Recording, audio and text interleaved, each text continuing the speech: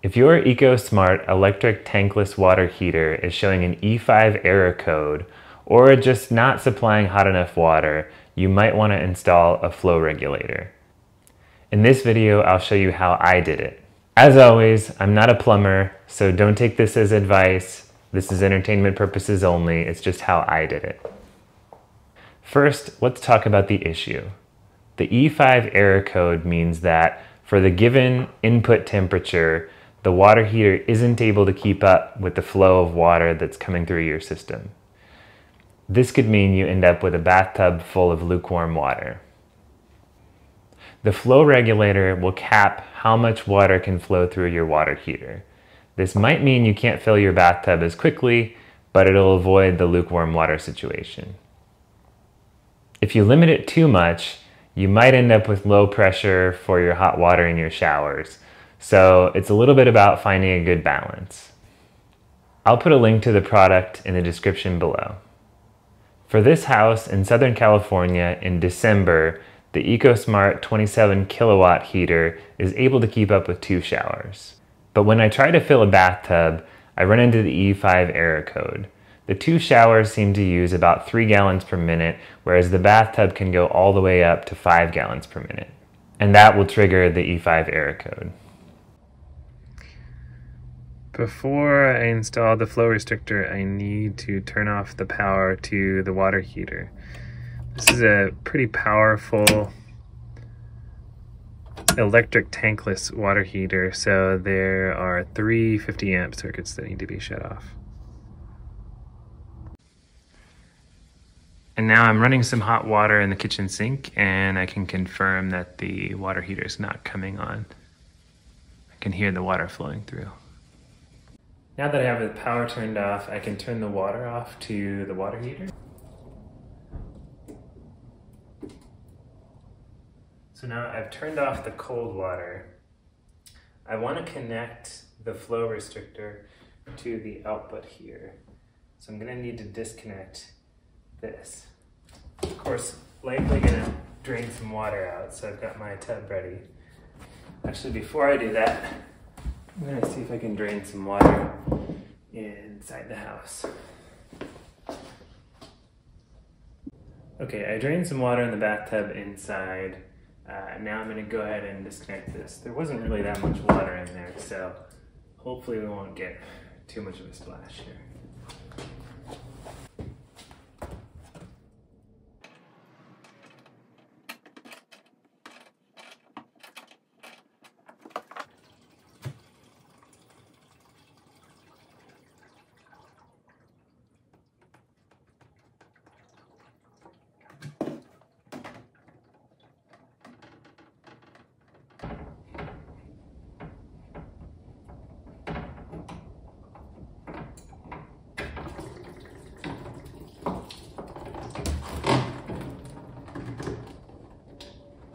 Okay, not too bad.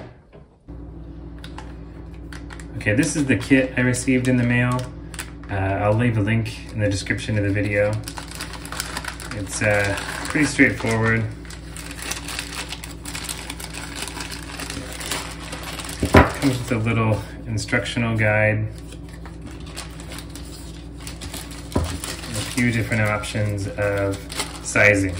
So this one can do anywhere from 2 gallons per minute to 5 gallons per minute limitation, depending on the size of your water heater, the temperature of the water. Right now the water temperature is about 65 degrees, and I've got the 27 kilowatt water heater, so I'm going to go with the 4 gallons per minute limitation. So you can see the instructions on the back. That's step 1. Step 2 is you got to do it right. Step 3, place in the fitting as seen below. Ensure tight fit. So that's what I'm going to do here. I chose the 4 gallon per minute option. Place that in there.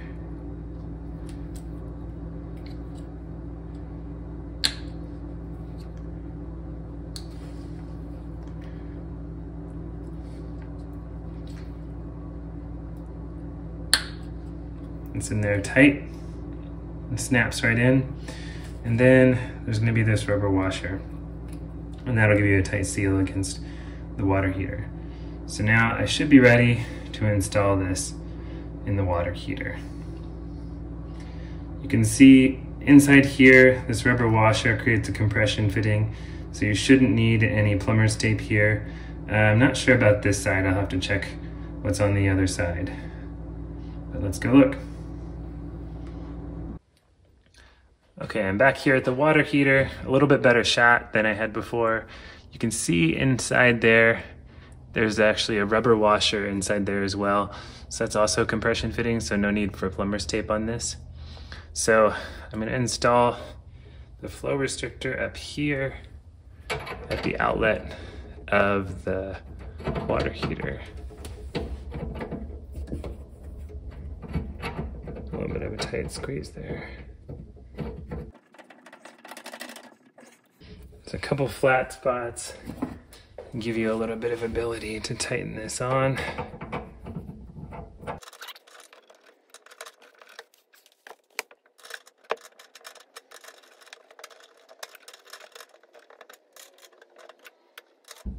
If you have a better plumbing wrench, you could probably save yourself a lot of effort here.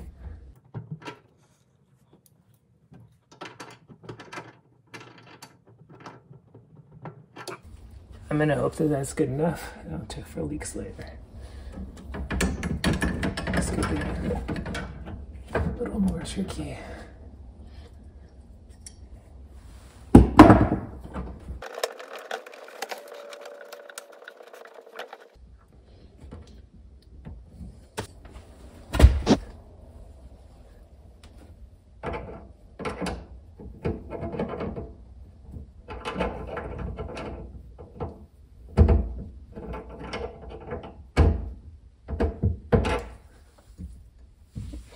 Okay, it's on there pretty tight. So now that I've closed this back together, I need to run some water through this before I turn the power back on.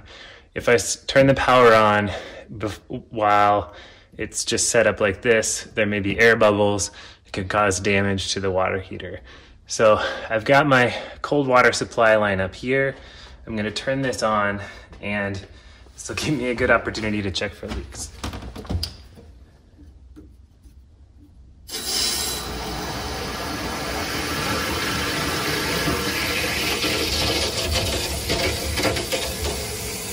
Okay, and I've got my bathtub on.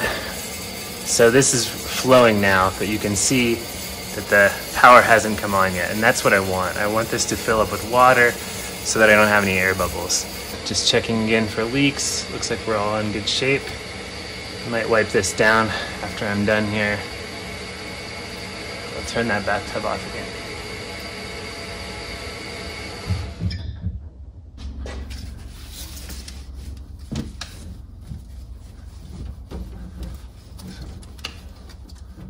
So now that the water is off,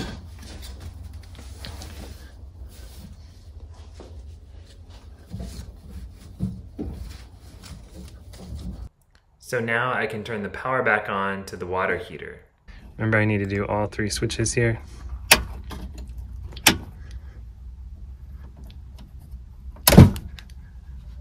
And we're set. Now that the power is turned back on, I'm gonna run some hot water, and you should see this come back on.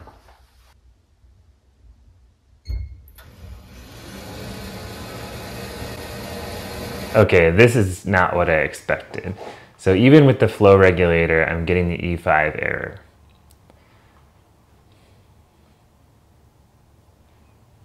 The bathtub can still go past what the water heater can handle.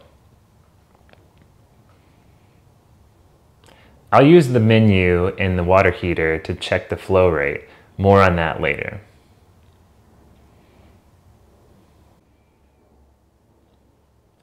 So the bathtub is still using 3.2 gallons. It's less than the 4 gallons we expected, but still more than the heater can handle.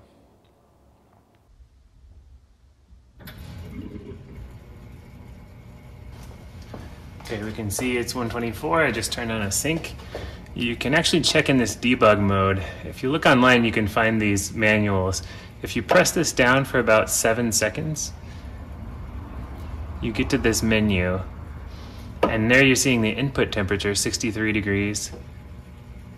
If I turn to the left, I see the output temperature, 119, pretty close. And I can see the flow. This is 1.3 gallons per minute. It's just a sink in the bathroom. So there you go, should be all set. So you might be wondering, if I'm still getting the E5 error code, was this project even worthwhile? Well, maybe not. I did get it limited down to 3.2 gallons per minute, which should lessen the risk of a cold bathtub. I was a little bit disappointed that the flow regulator wasn't as precise as hoped. I used the 4 gallons per minute insert and it was still letting 3.2 gallons through, so you might have to play around with the different options. I was also a little disappointed that the heater couldn't keep up with 3.2 gallons per minute, that the bathtub was able to run, but hopefully this should make for an overall better experience. I can still run both showers just fine, no issue, so there's really pretty little downside to this, but some room for improvement. Hopefully this video helps you understand a little bit more about your water heater and help you make a decision whether or not you might want to add one of these flow regulators. If you liked the video, don't forget to like and subscribe. See you next time.